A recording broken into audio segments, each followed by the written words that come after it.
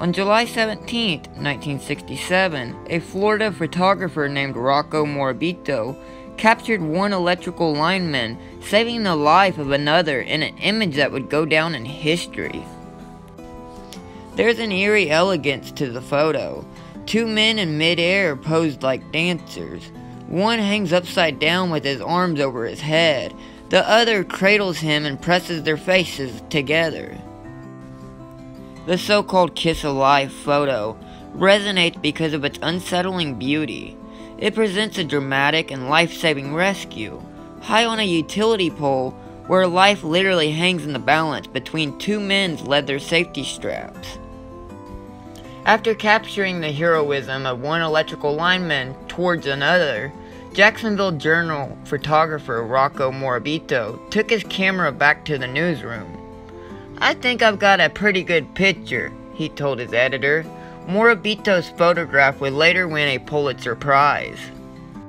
This is the story of what happened on that breathtaking Florida afternoon. On July 17, 1967, a number of Jacksonville Electric Authority linemen worked on electricity poles. As Morabito studied them, thinking about how to frame a possible photo, a cry rose from the crowd. A worker on one of the poles had slumped backwards, held in place by his safety harness.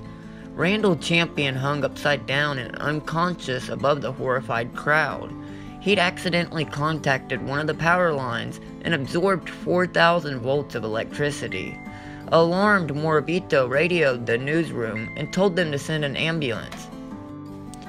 As the crowd watched in horror, the linemen on the pole struggled to get to Champion. But from 400 feet away came a lineman named J.D. Thompson. Thompson was Champion's friend. He met him 4 years earlier when they both started at JEA on the same day. When he saw his friend in trouble, he sprang into action.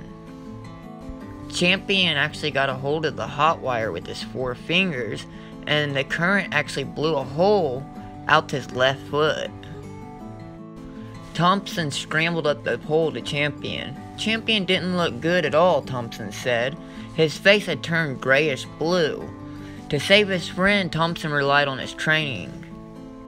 He struggled to save his friend's life by giving mouth-to-mouth resuscitation. Finally, Champion started grasping and seemed to come back. He would go on to recover, and Morabito would end up winning the Pulitzer Prize in 1968. The 3 men remained friends. Remember, if it's more interesting, you can find it here.